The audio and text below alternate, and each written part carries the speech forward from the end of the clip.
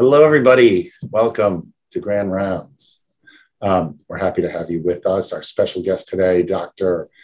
Jawad Ahmad, who is a professor of medicine in the Rekanati Miller Transplantation Institute at the Icahn School of Medicine at Mount Sinai, where he has been studying biliary complications after liver transplantation, PSC, and drug-induced liver injury, which is what he's going to be talking to us about today. He's the co-director and co-primary investigator of the NIH-sponsored Mount Sinai Drug-Induced Liver Injury Network since 2013. Dr. Ahmad, welcome. Great. Thank you so much for the introduction. Let me share my screen. You can see my screen? Not yet. Not yet. Oh, there we go. Okay, very good. All right, and let me just switch this into, yep, exactly. Perfect. Okay, let me just.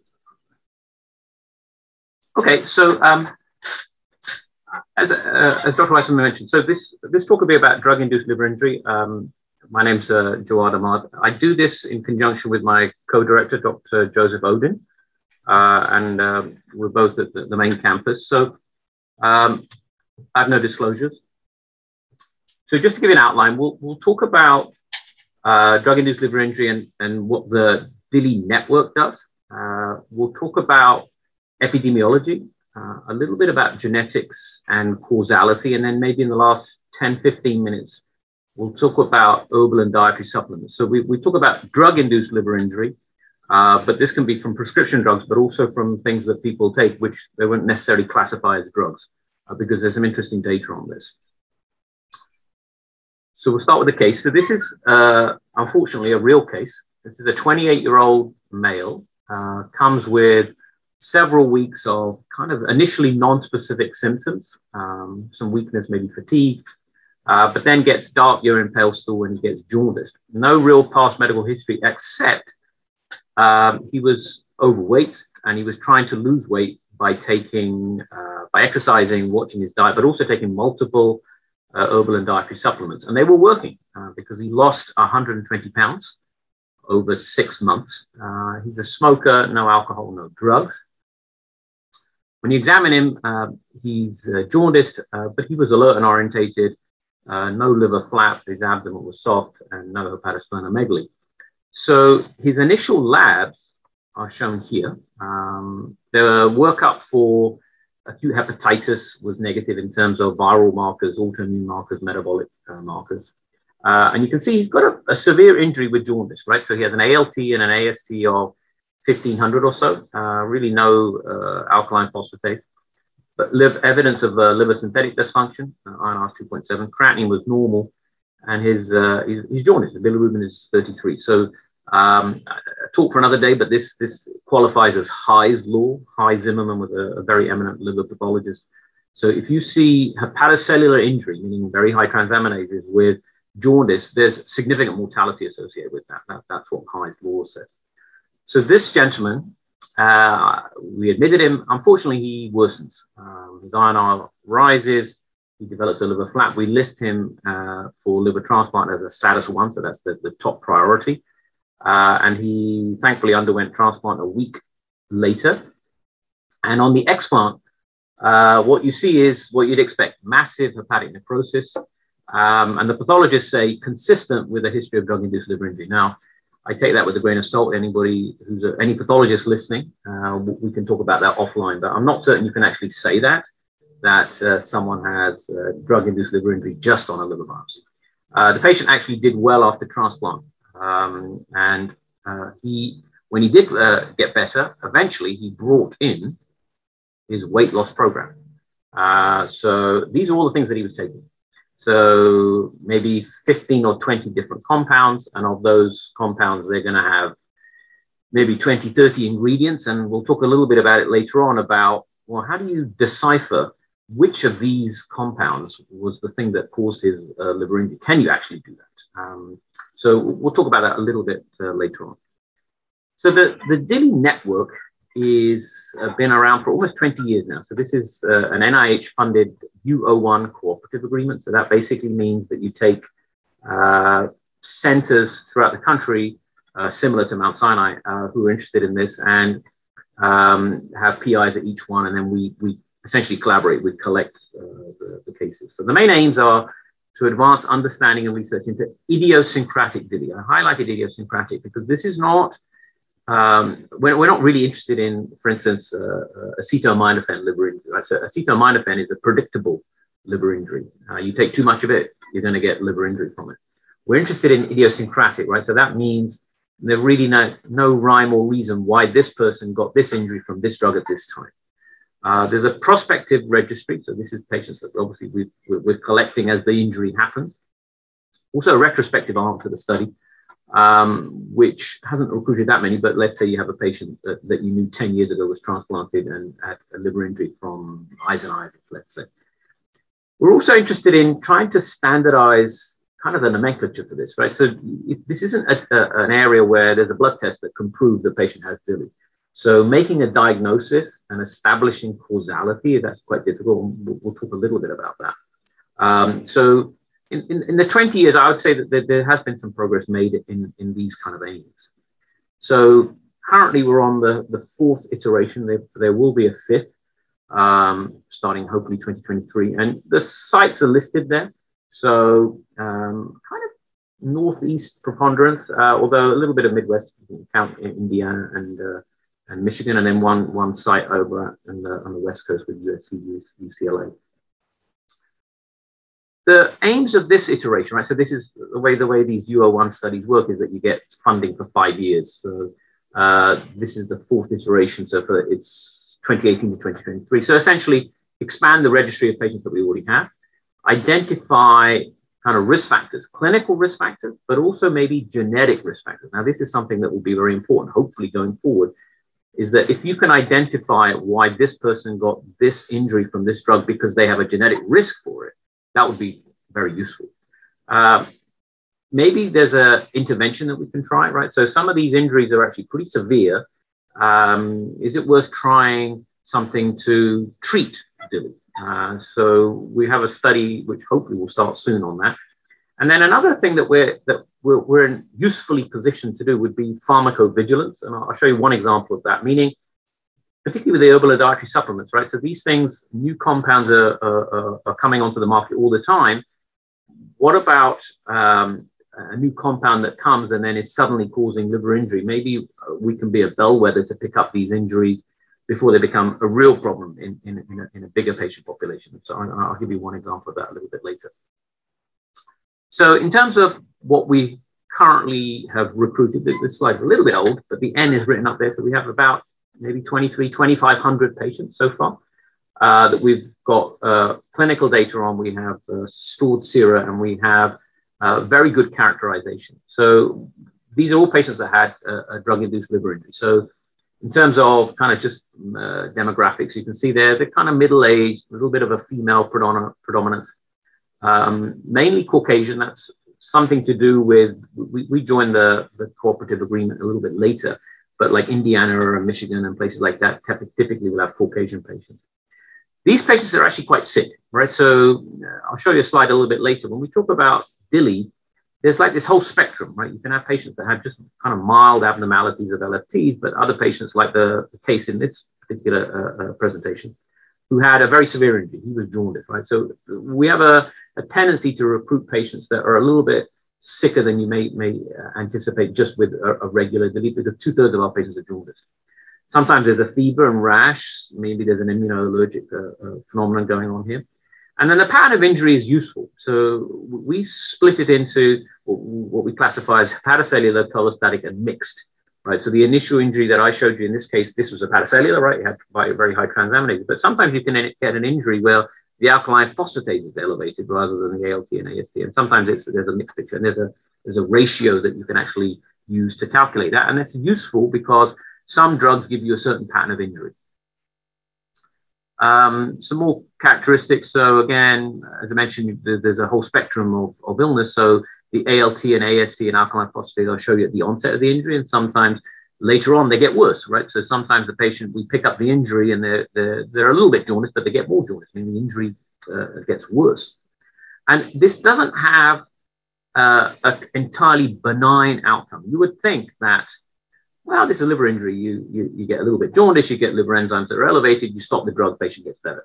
Most of the time that happens, but sometimes it doesn't, right? So here's outcome measures. 7% of the population die, right? Now, you can argue, well, that's kind of that's high, but maybe that's not a true figure because some of the deaths occurred for other reasons, right? So some patients had cancer and were on a chemotherapy drug that caused DILI, but they ended up dying of the cancer, not the DILI, right? So of the 7% death that we see, about half are liver related, right? So maybe 3.5%. So again, it's a high figure, it's a bit of a concern, but it also speaks to the fact that we tend to recruit patients who are sicker. We tend not to recruit patients that have a kind of a milder injury. And you can see that because most of the patients that we recruit are admitted to the hospital and some of them end up getting transplant. Now, chronic DILI is a talk for another day, but this is important. What it shows is that some patients, they get an injury that's an acute injury. The drug has incited some sort of injury to the liver, but it doesn't get better, meaning they stop the drug, but 6 months later, they still have evidence of liver injury. And we also have FibroScan data on this as well. And as I mentioned, a talk for another day. But the figure to remember is that maybe a fifth, so maybe 20% of patients will get chronic DILI, meaning an injury that does not get better. As I mentioned, we're interested in idiosyncratic DILI because they're the things where the injury is not predictable. So it affects only, it's an uncommon injury. It affects patients that are presumably genetically susceptible. It's not really dose dependent or it's less dose dependent. It probably is a little bit dose dependent in the sense that the more you take, the more likely it is to happen, but it can happen even with a low dose. And the clinical course is more variable, meaning as we know with acetaminophen, you overdose on acetaminophen, it's a very predictable response what's going to happen, as opposed to with idiosyncratic DILI. Chronic DILI I already talked about. Latency is important. It means the time from when you started the drug to when the liver injury happened, right? So this is important because is it reasonable to think that you've been on a drug for a year, let's say, nitrofurantoin is a good example, right? An antibiotic that's used chronically for suppressing UTIs. Can you get a liver injury after you've been on a drug for a year? So the latency is important. How long did it take for the injury to appear so that you can assess the causality? De-challenge basically means how long did it take for it to get better, right? You stop the drug, how long did it take before the enzymes normalized? So let's talk a little bit about epidemiology and risk factors. So I mentioned a little bit earlier, right? You can think about this as a pyramid. So if you talk about DILI as being kind of elevated liver enzymes on a drug, it's going to be millions and millions of people. So the best example is maybe statins, right? Statins are well known to cause mild elevation of liver enzymes. Whether that's clinically relevant or not is open to debate. But as you go up the pyramid, you're going to start getting patients who are sicker, but there'll be a lot less of those, like the patient that I just presented, who can get jaundice with liver injury, but then also get acute liver failure and then die, right? So if you look at some of the figures, just if you look at the bottom of the pyramid, it's millions of people every year. And I'll show you some data from other countries as well. But if you look at the top of the pyramid, thankfully, it's going to be a lot less. But if you look at hospital admissions, right? So for us over at Sinai, we have 3 liver services, right? So we have a pre-liver service, a post-liver service, and we have a consult service. I would say more than half of the patients that we see in the consult service are abnormal LFTs, right? In an orthopedic patient or in a cardiac patient. And most of those are going to be DILI. And that's backed up by data showing that a lot of hospital admissions, not alone what we see on the consult service, a few percent of hospital admissions are probably DILI. If you extrapolate that to patients that have bad liver injury, acute liver failure, get transplanted, it's several hundred patients every year. And as I mentioned, the Hy's law. It's caused by prescribed drugs, but the overland dietary stuff is something that is topical, and we're seeing a greater incidence, I would say, in the last decade or two, because more people are using these things. There are already specific kind of risk drug associations, right? So we know that, for instance, INH is an age-related thing, right? You guys will know even better than me, maybe. That there's kind of an age cutoff for latent TB when you should be using INH. There's a similar thing with valproate. It's kind of a drug that you've got to be aware of in the pediatric population. And there are other risk factors: gender. More women are likely to get diclofenac injury, obesity, pregnancy, HIV. Polypharmacy probably plays a role. So the more drugs you're on, so that means elderly patients. And then SIP status also is a risk factor for certain drugs and DILI.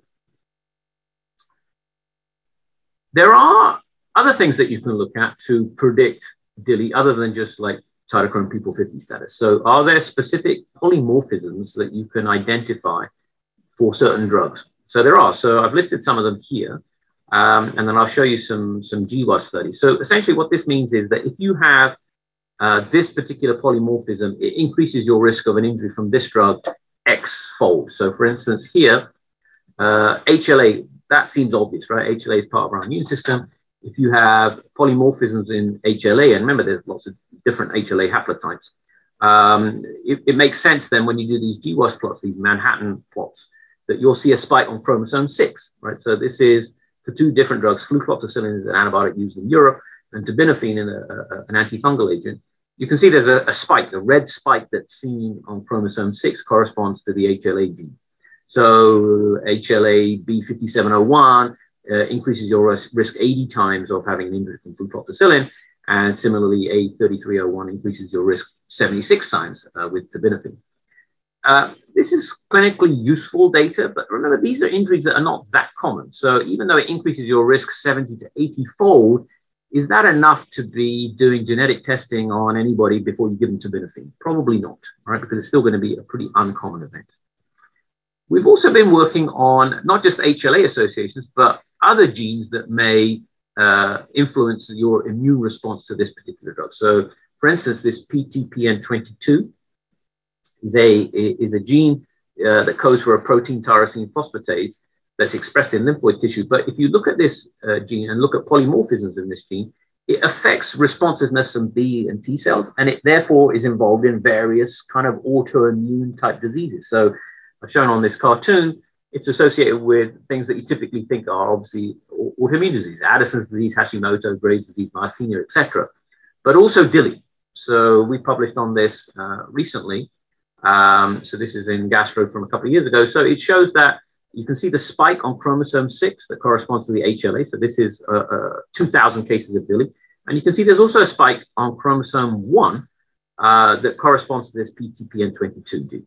So what does this actually do? Well, I'll give you one example. So augmentin is a commonly used antibiotic that we see drug-induced liver injury from pretty commonly.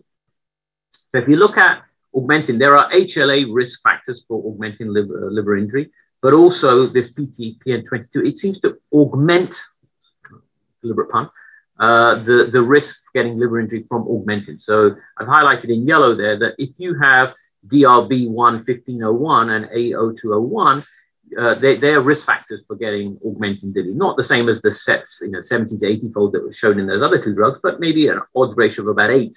But if you also have PTPN22, it kind of doubles your risk. Whereas if you don't have the HLA risk factors, the PTPN22 doesn't really do anything. So it's a modulator of genetic risk factors. And there's a couple of other things that we've been working on that do similar things. But the upshot really is that, yes, going forward, it's not like TPMT, right? So it's people who use azathioprine, right? When we know that guidelines, depending on rheumatology or gastroenterology, whoever used those drugs, suggest that you should be doing TPMT testing beforehand because you don't want to get neutropenia from azathioprine if you use too big a dose. We're not there for DILI, right? So there's no clinical utility yet for doing genetic testing, even for the flucloxacillin that I showed or for the terbinafine. INH maybe, right? INH we know is a pretty common cause of drug-induced liver injury, and maybe it would be worthwhile doing in that patient population if you could identify HLA risk factors.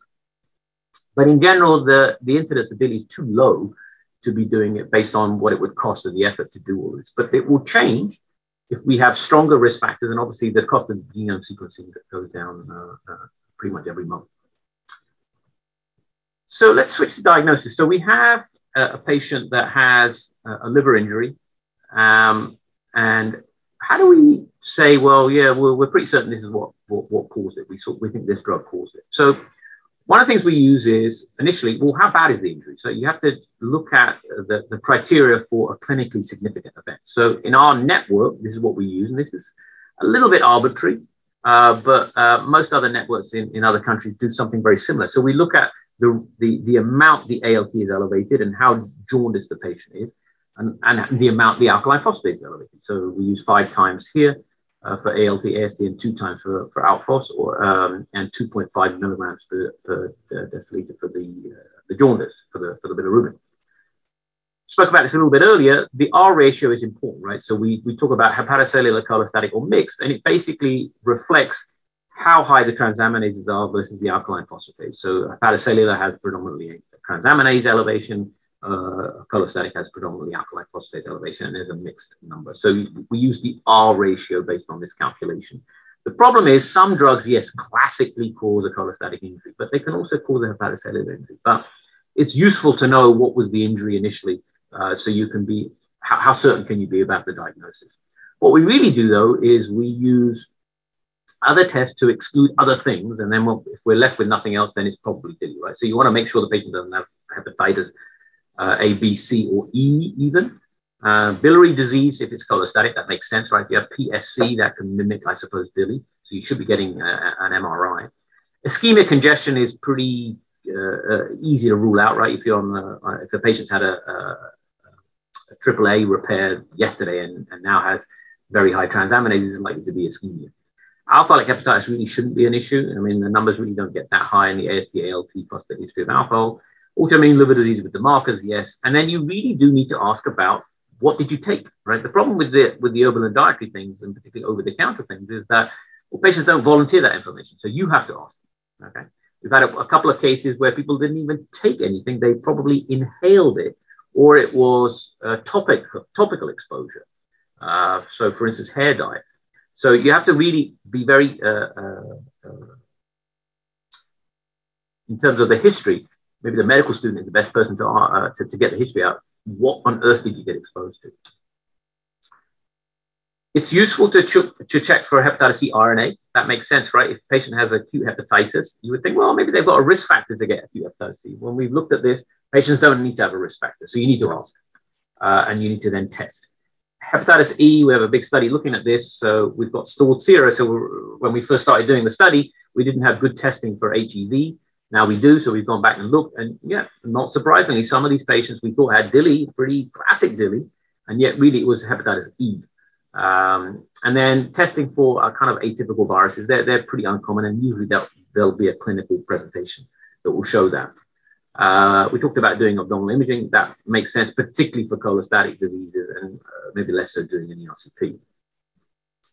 We just published this a couple of months ago. What about doing a liver biopsy, right? So it seems to make sense. If you have a liver injury, you did all the testing, everything's negative, maybe a liver biopsy will help you in determining whether this is DILI. So what we did here is a little bit of a difficult study to explain, but essentially the message is this, and I'll just show you the graph. So these are 5 categories of patients that we see, right? So we think this patient had a liver injury.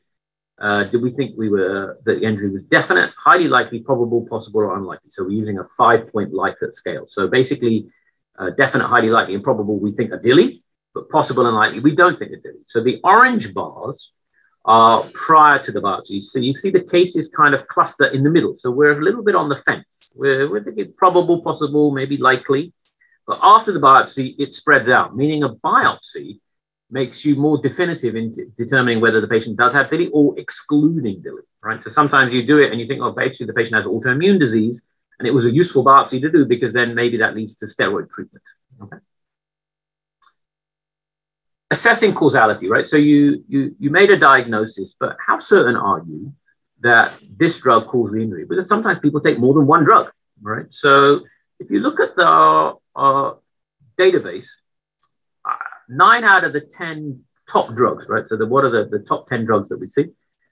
9 of them are antibiotics, right? So antimicrobials are the drug that usually we think cause the injury when there's a cocktail of drugs because it's just more commonly. But that doesn't go into the denominator. Now we have, again, for brevity, I didn't include all this, but it will be useful to know, well, okay, fine, you have 9 drugs that are causing liver injury here in your network, but maybe they're the 9 most commonly prescribed drugs, right? So it's not really that common. It's just because it's a function of those drugs being prescribed so often. That's not true, actually. If you think about which drugs can cause DILI, well, it's basically any drug, right? So I'll show you one slide at the end. If you take nothing else away from this talk, it's going to be the most important one. But if you look in the big, the drug reference book that we have, it always says caution liver disease. It always says caution can cause abnormal liver tests. So I take that with a grain of salt. But there are some drugs that you've got to be careful with. I'll show you a slide a bit later on. But also the herbal and dietary stuff, right? So if you look at the HDS, so for instance, the compounds this particular patient was taking that I showed you earlier, he's taking so many things, but there are some things that stick out that you really got to be aware of, right? So I've highlighted some of those in yellow there. So green tea extract, we just published on this, and this is used by a lot of people. Green tea extract can cause a liver injury, and there's a genetic risk factor for it as well. Oxyelite Pro has been withdrawn from the market. I'll show you a couple of slides later about how that had legal ramifications, but also things that are being used much more commonly now than they were before. So kraton, which is a kind of a thing that you can use as a kind of a narcotic kind of replacement. Turmeric, Garcinia, and a bunch of other things that I've listed there. If you look at prescription drugs, this is important because the package insert on these drugs tells you need to monitor LFTs. So we know about statins, but fluconazole, for instance, or any of the azoles, isoniazid, we know about ritonavir, nitrofurantoin, methotrexate, all of these drugs you've got to be careful with because there are legal ramifications if you don't, right? So if someone gets a liver injury and you put them on ketoconazole for whatever athlete's foot or something, and they get DILI from this is malpractice. Making a diagnosis also relies on, well, what kind of pattern of injury are we seeing? So there are certain drugs that cause a certain drug injury. So isoniazid and the TB drugs classically cause hepatocellular injury with jaundice. So usually there's not much debate about that. When you see a patient with latent TB on INH have some non-specific symptoms and 2 months later is jaundice, it's going to be the INH. Nitrofurantoin and minocycline cause like a autoimmune type hepatitis. So that can sometimes be difficult, right? What's the difference between drug-induced autoimmune hepatitis versus de novo autoimmune hepatitis? So we do struggle with that. And then the antibiotics, particularly Augmentin, for instance, causes a cholestatic hepatitis. So again, if you get jaundice with high outphos and you were on Augmentin, it was probably the Augmentin that did it. And I've listed some other examples there. The latency is also important. Augmentin, for instance, you shouldn't be getting a drug-induced liver injury 6 months after being on it. I mean, it's too long. The washout has already occurred. That shouldn't happen. But some drugs can take a long time, particularly nitrofurantoin, to cause an injury. So a little unclear why that happens, but it's something to be aware of. So for us in the network, we do this really for purposes of studies. It can't really do this in clinical practice. But how certain are we that this patient has DILI? So we use expert opinion, right? So every month we meet, we discuss potential cases, and then we decide individually and then by consensus how likely we thought this was DILI. And we come up with a 5-point scale. I'll show you a couple of slides in a second about a computerized method of making this diagnosis. So the RUCAM is some 30 years old now, but it's basically you assign a score based on several criteria, and then the higher the score, the more likely you think it's to be DILI. I'll show you what that is in a second. So for us, in terms of the network, we use the kind of a legal scale, right? Definite, highly likely, probable, based on how likely we think this is to occur. If we think it's possible, unlikely, then we have to look for another reason. Well, why did this person have a liver injury if we don't think it was DILI? The RUCAM, it's a bit like any other scoring systems people use for to make a diagnosis for other diseases. So, how long did it take for the injury to start? Was there a D challenge? Did you rule out other things? How likely was this drug in the past to have caused an injury, et cetera, et cetera? And then you can get a score based on all these domains. And if it's a high score, it's more likely to be DILI than it isn't. The problem with it, it's like 30 years old. It doesn't really take into account herbal and dietary supplements. So we've just recently published on the RECAM as opposed to the RUCAM. So this is in hepatology from a couple of months ago. And there'll be an app for this as well. So you can put your clinical data into the app and it will spit out a score. And the domains are similar to the RUCAM, latency, challenge, literature, etc. But if you compare the two, the Recam's a little bit better. And as I say, there will be an app for this.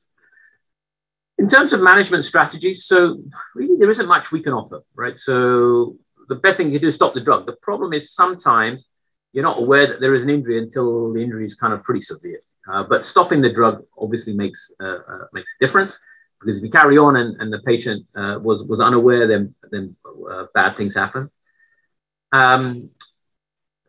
You can mention this. So, NAC or N-acetylcysteine is used as an antidote for acetaminophen liver injury, right?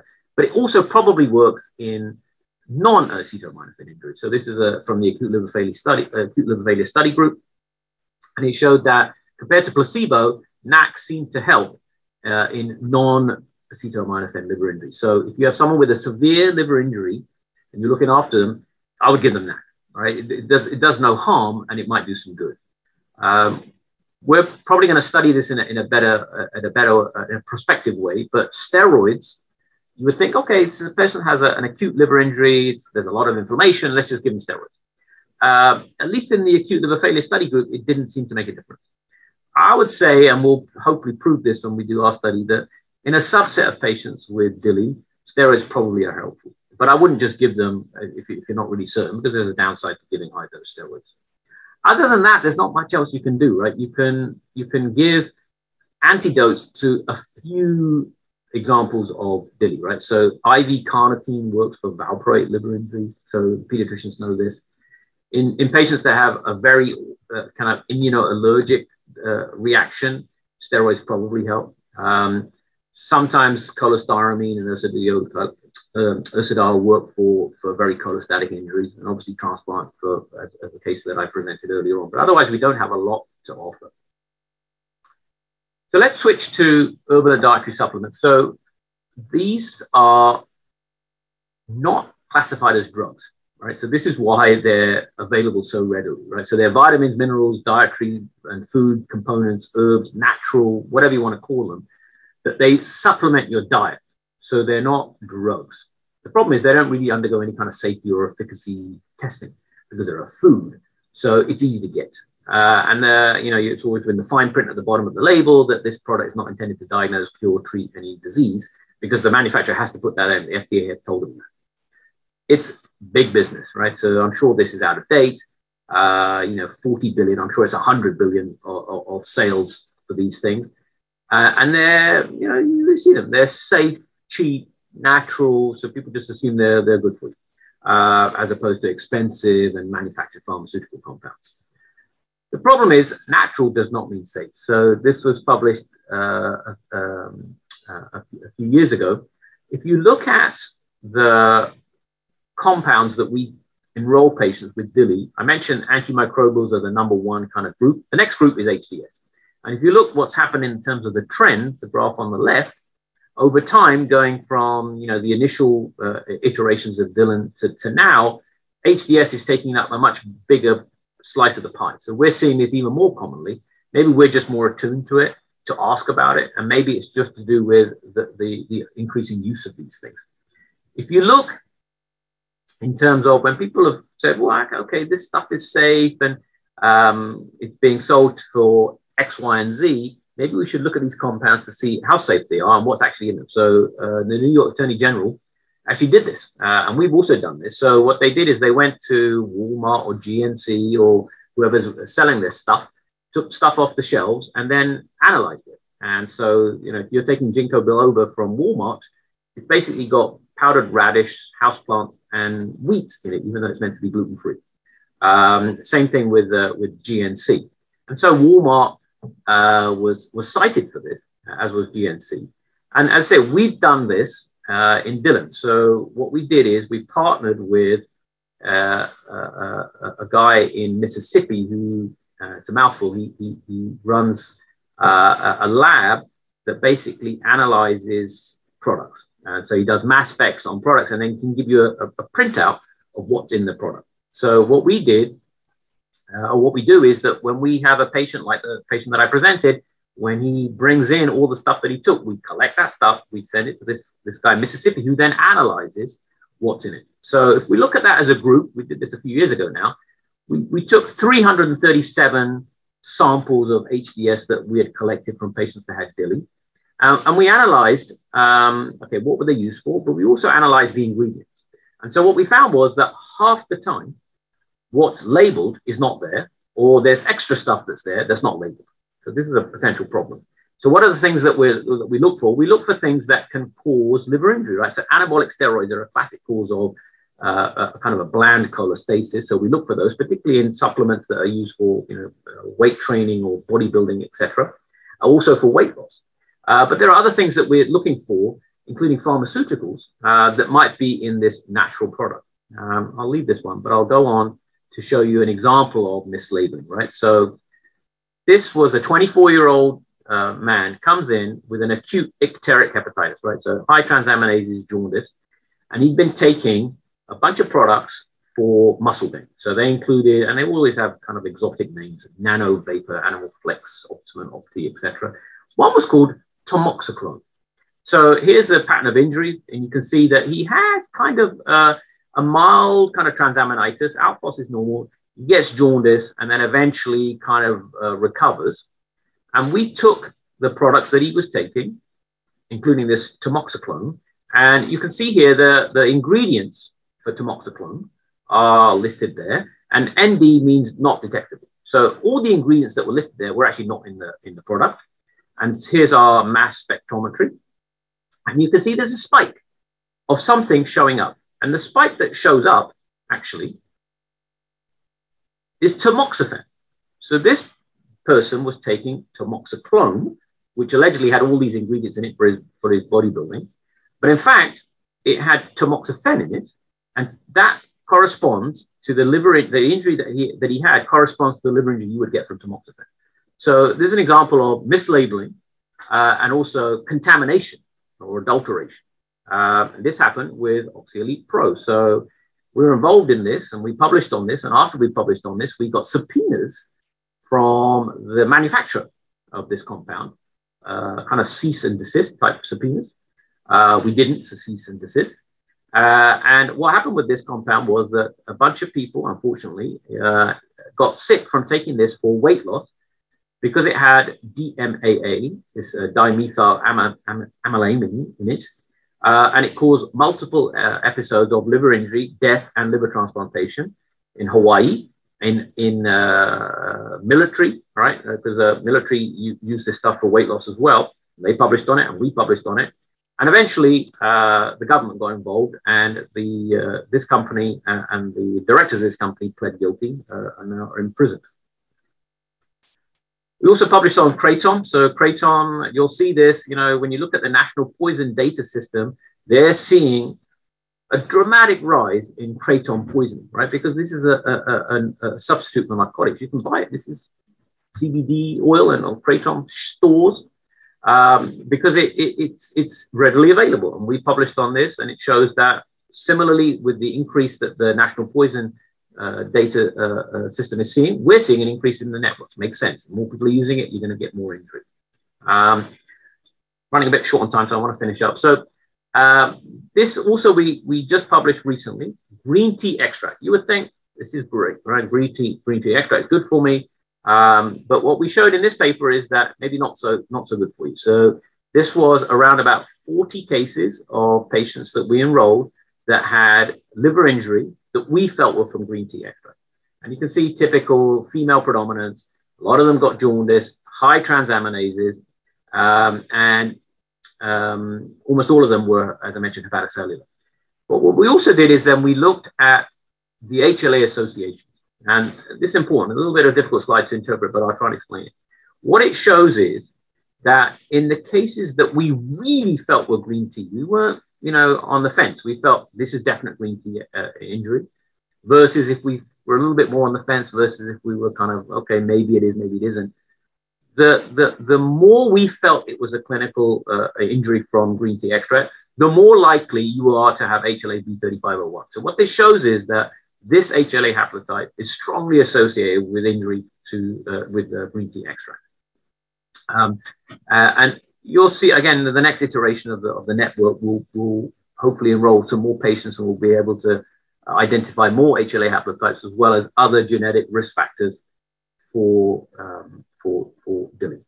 So just to almost wrap up, so the current and future projects, hepatitis E I talked about, and this is important, and this is one of the reasons we store sera, because we may have a patient with an injury which we don't have a test to pick up another alternative diagnosis on. So we're looking at all our cases to see if there was hepatitis E infection. Garcinia is kind of similar to green tea extract, something that's used pretty commonly. Genetic studies, I talked about the PTMP22, there's things called ERAP1 and 2 that modify your risk. I talked about the RECAM. So there, as I mentioned, there'll be an app hopefully later this year that you can get. That when you have a liver injury, you can put it in and see if the RECAM score is high. We're looking at some other things about Hy's Law. We will hopefully start a trial of steroids in severe suspected DILI, and this will be all in DILAN 5, which hopefully will get funding from 2023 onwards. Just for the last 2 minutes, I'll show you the slide that shows you how you can get online with this. So liver tox. If you learn nothing else, and for those who already know about this, you'll know how useful this is. Even I use this all the time. So it's an online resource for anybody interested in DILI. So what it does, it gives you a general overview, and it's got entries. It says 800 there. It's like more like 1,300 now. So it gives you case presentations. So it gives you, okay, you took doxycycline, and you think this patient had an injury from doxycycline. So what does that actually look like? So you can read about it. It gives you what the characteristics are. There's some pathology slides there on some of the cases.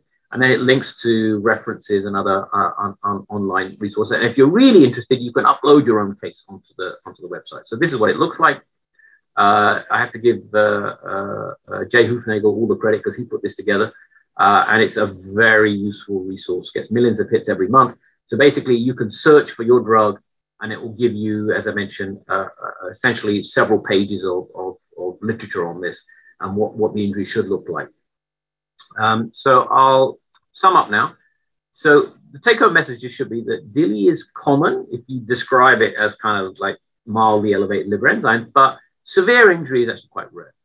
We've identified like several genetic risk factors, mainly in the HLA region, chromosome 6, but there are other polymorphisms in other genes, as well as I mentioned, these modifying genes that we'll have more information on as we get more cases.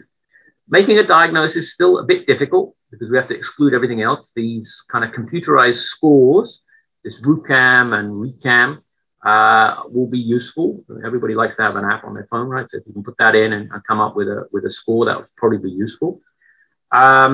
This is kind of where we're going as well as a network, the HDS, because people like that, the government likes it, FDA likes it as well. That we have several interesting findings already with legal ramifications and implications. And liver tox, if you take nothing else away, visit liver tox because it's a very useful website. Just to acknowledge some people. So at Sinai, it's myself, Joe, Odin, Priya, Greywood, our coordinators, Umair, and in DILAN, Jay Hoofnagel is really the mastermind behind all of this, but lots of eminent people at other institutions. And if you have cases of DILI, please email myself or Joe. So even if you suspect, it's easy for me just to look up in Epic. If you have a patient that you think has got a liver injury and you think it might be DILI from whatever, please just email me and I'll definitely respond. And I'll stop there and take questions. Excellent. Thank you so much. I mean, this was fascinating, although a little bit scary at the same time. We'll open the floor to questions. I think there are a couple in the chat that came during your talk.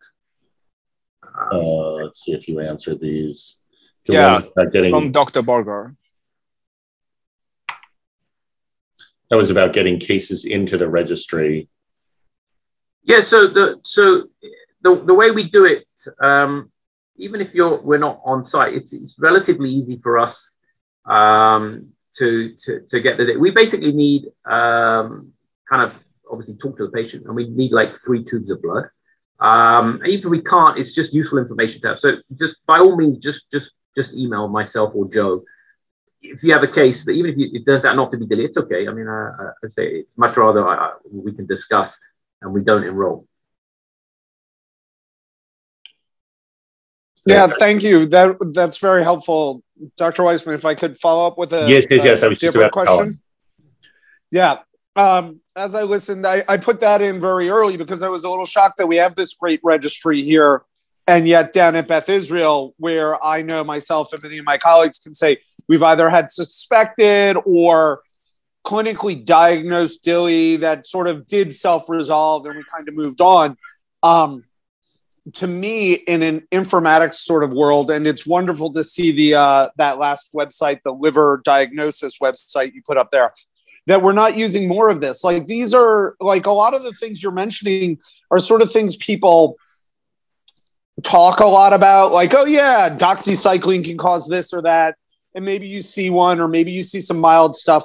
But I think that, you know, we do a poor job of collecting all this. And when I think of the power of Sinai and the healthcare system and the reach, is there a way that we could be better about building up the not a registry of rare cases, but almost some sort of living, breathing registry that's really interactive and that we're kind of getting people the best care in real time, not only banking their blood and all the other stuff, but making sure we're always doing the best and the right thing for them.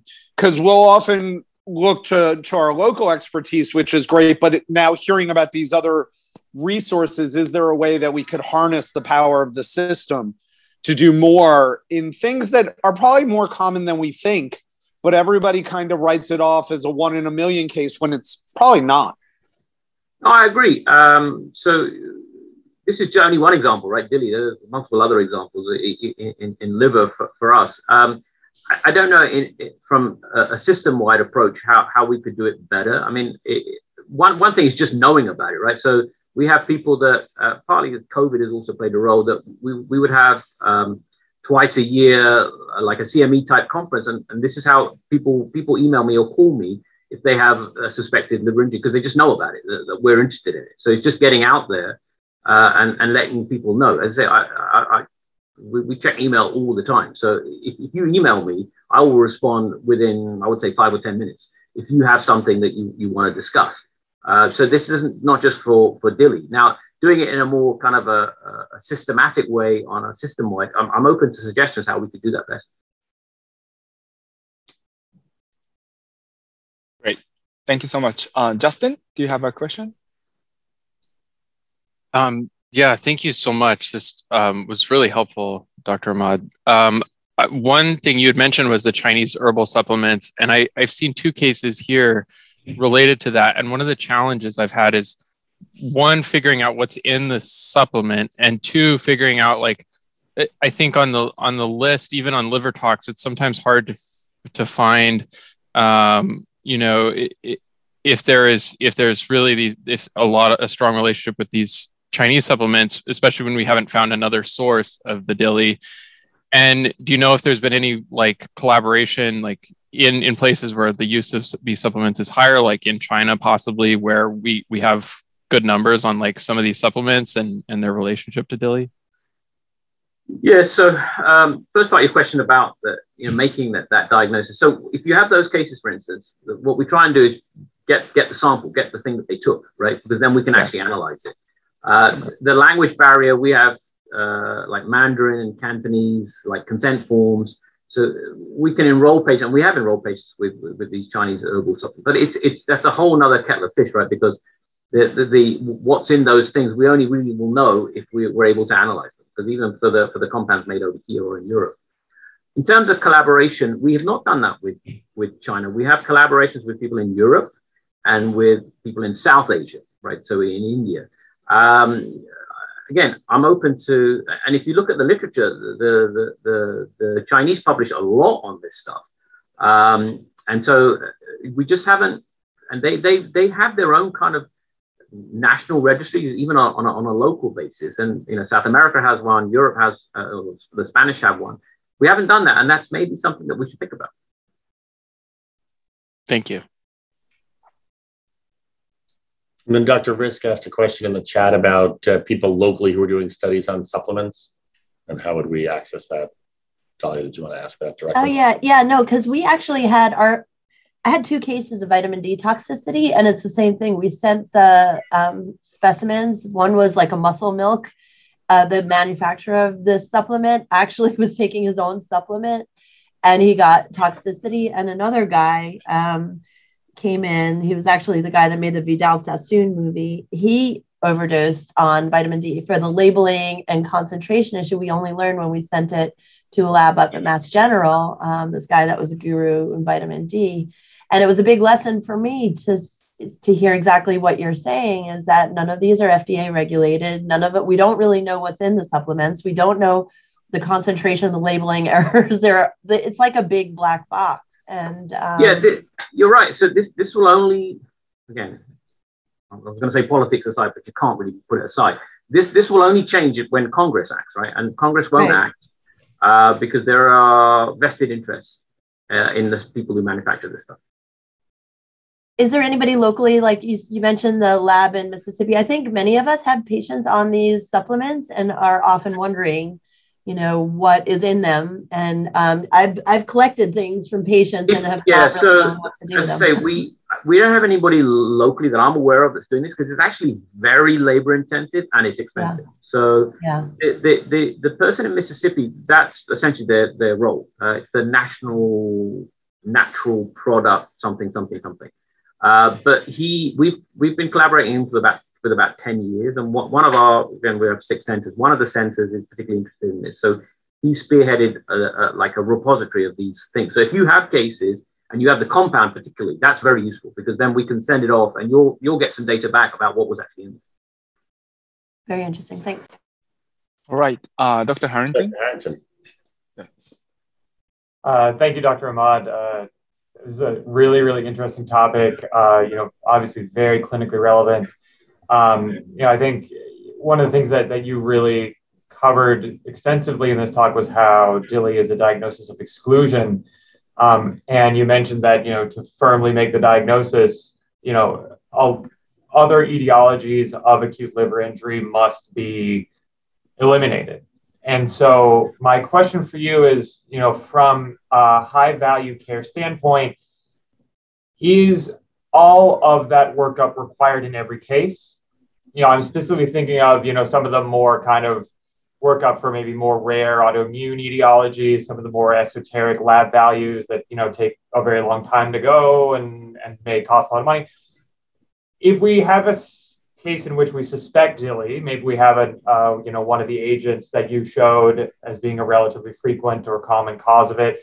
If we have a case in which we sort of suspect DILI, do we need to do this, extensive workup for esoteric etiologies? No is the answer. So it will depend on, it's a little bit of a case-by-case basis, right? So for instance, if you have a patient that took Augmentin, right, and had a cholestatic injury, right, outflows of 800, Billy goes up, the likelihood that that's going to be acute hepatitis C is going to be very low, right? So there's really no need to get hepatitis C RNA, probably HCV antibodies enough. There's no need to do hepatitis E testing, right? So hepatitis E testing in the last, 3-4 years, it's more, you can get it on EPIC, not the RNA, but you definitely do the antibody and IgM as well. So it's probably not necessary. But if you have a case that's hepatocellular, right, you really need to do hepatitis C RNA test. Because again, we published on this that you think, okay, there's no risk factor, but it was probably from the dentist or probably from some sort of other procedure the patient had somewhere locally that they got acute hepatitis C, because there's evidence that we had serial studies actually on these patients that we stored sera that showed that it was acute hepatitis C.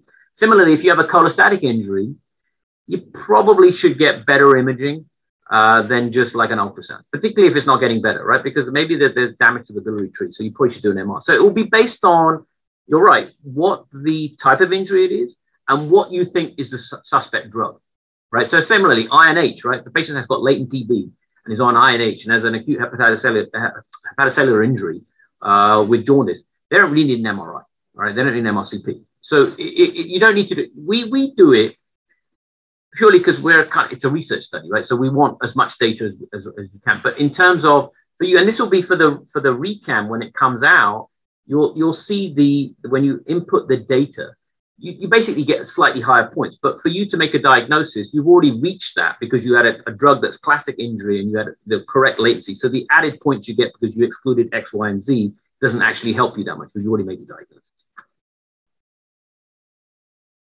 Thank you very much. Thank you so much. Any other questions, comments from the audience?